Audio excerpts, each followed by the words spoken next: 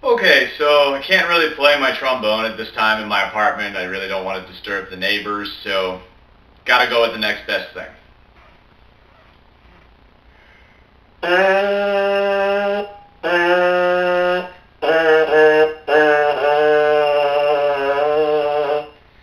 Trombone mouthpiece. That being said, let's preview the Washington Huskies.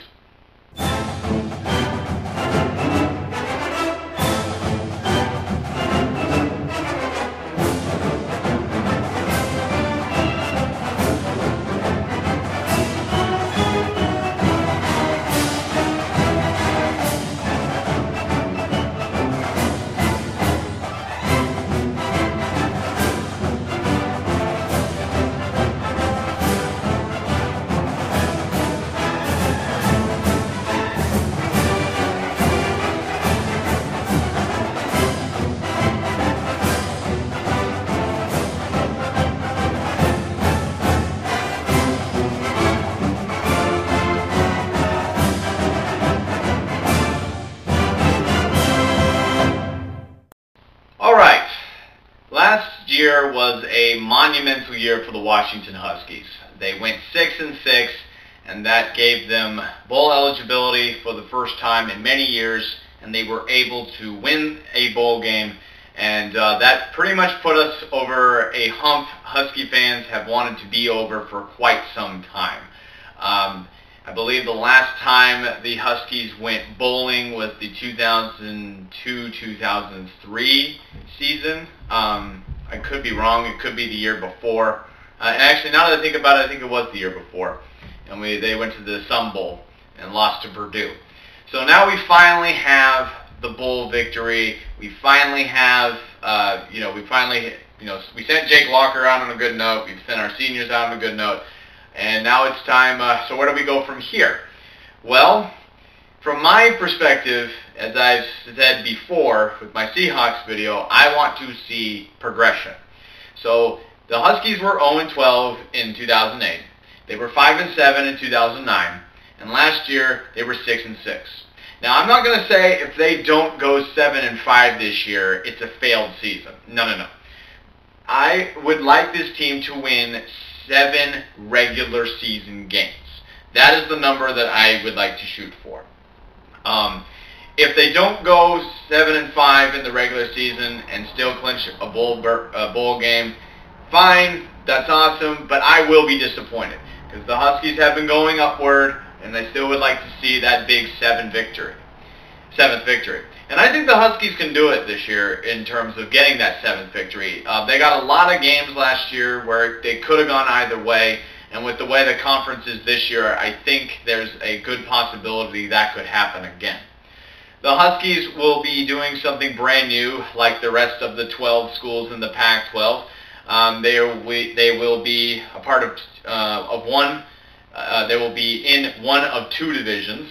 And they'll be in the North Division, which I really do like. The only bad thing I think about that's going to come with the Pac-12 is the North Division is probably going to be one of the most overlooked divisions in all of college football. Just historically, people do not look at the Northwest schools as powerhouses. That's just how it is with East Coast bias. So that being said, we now have division rivals as well as conference rivals, but got to win games in the division compared to all the games in the conference compared to previous years. Our division will consist of the Oregon Ducks, Oregon State Beavers, Washington State Cougars, obviously, the California Golden Bears, and the Stanford Cardinal. I do like how the divisions were divided.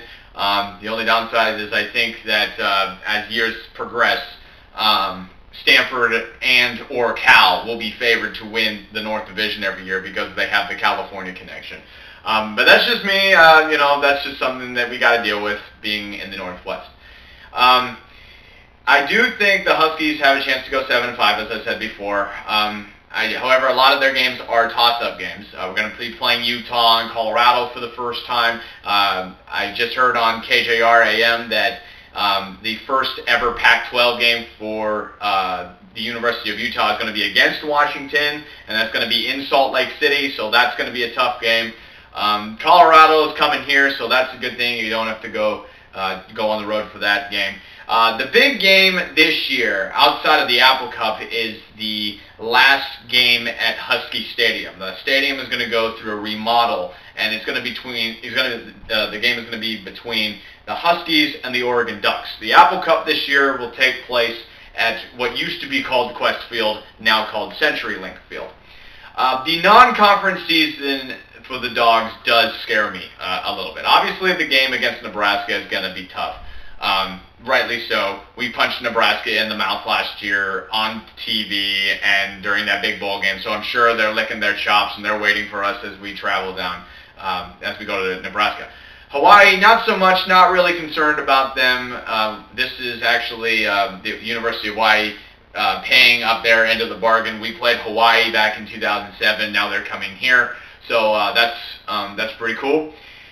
But the one that actually a lot of people are kind of taking for granted right now, at least that's the vibe, is the game against Eastern Washington University. And I understand that a lot of, like, you hear that, and probably the average Husky fan is thinking, well, come on, why would you be concerned about the Eastern Washington Eagles? I mean, they're Division I, but they're FCS. They're just below the Dogs. They don't have as many scholarships. You know, you look at size and athletic ability. The Huskies have the advantage.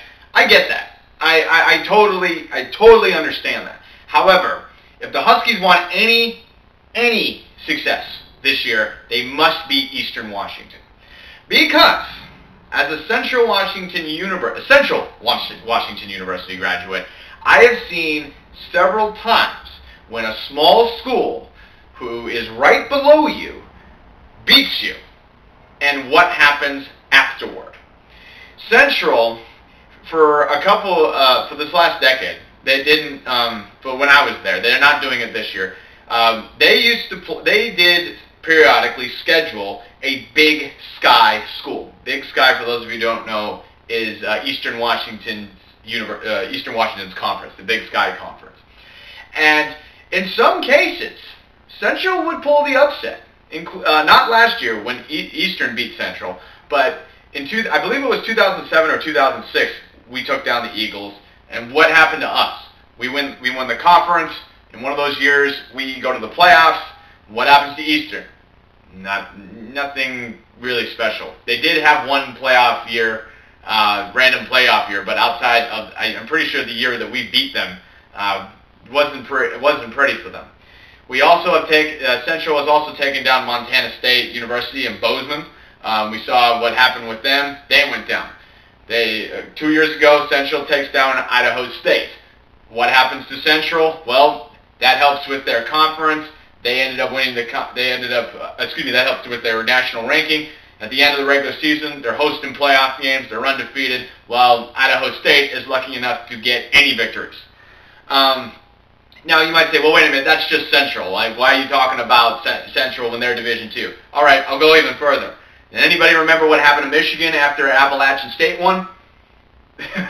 I'm just saying, you know, when a small school can pull the upset, it sends a trickle. It's just a trickle-down effect. I don't know what it is. I don't know if it's a mentality thing with Division I players, and who knows? Maybe I'm making too big a deal out of it. But when I heard the Huskies are playing Eastern Washington University, my first reaction was, uh-oh, because of this reason. Eastern Washington is coming off a national championship run. They are the defending Division I AA or FCS national champion, whatever you want to call them. Bottom line is they went all the way this year. And this game is so much for the Eagles, because it's going to it's going to pretty much determine recruiting. It will. Do you go with the team that's winning now, Eastern Washington University, who's going to the playoffs and winning national championships, or do you go with the University of Washington, a program that's now starting to get on the rise? So that is a must-win game for the Dogs. If the Dogs lose to Eastern Washington University, it will be a very long year. Now, I could be making too big a deal out of that game, you know, and that can happen. But I have seen small schools take down big schools, and I've seen what happens. And I don't want the Huskies to go through that. Believe me, we went through something like that in 2008 when we didn't even win a game. So I don't want to see the Huskies go, from here, lose to the Eagles, and then kind of play this shaky football throughout the rest of the season. As far as going to a bowl game, I really don't mind what bowl game we go to. I still think the Huskies are kind of out of the Rose Bowl talk, but as long as they make it to a bowl game, it'd be nice to go back to the Holiday Bowl, with that being a top bowl game. That's fine, but for the most part, we're just kind of take it from there. Big concern with the Dogs as of this point. Their running back Chris Polk is injured. He's nursing an injury. I just heard Steve Sarkisian on KJR AM that he might miss the Eastern Washington game, and that would be a huge blow to the Dogs, not just for that game, but for the rest of the season. Although Coach Sarkisian kind of spun it in a positive way, saying that Chris Polk, with him not playing now, it means he's going to be fresh and refreshed and ready to go when he does play, and therefore he's not going to be beat up as much as he would be at the end of the year. So I guess that could be the positive. Another story for the team is going to be the new quarterback, on how Mr. Price is going to take over. Keith Price is going to take over the shoes of Jake Locker. There's already a story evolving right now. Price has been named the starting quarterback, and the backup right now is Nick Montana, Joe Montana's son. And there's already talks about how Joe Montana's son, Nick, might leave after this year if he does not see playing time. So we've got to watch out for that as well. Big key for the Dogs, not the offensive line, not their wide receivers, but once we have a running game, the big key is going to be their secondary. The Huskies live and die with their secondary. We saw it last year. When that secondary got lit up, all heck broke loose.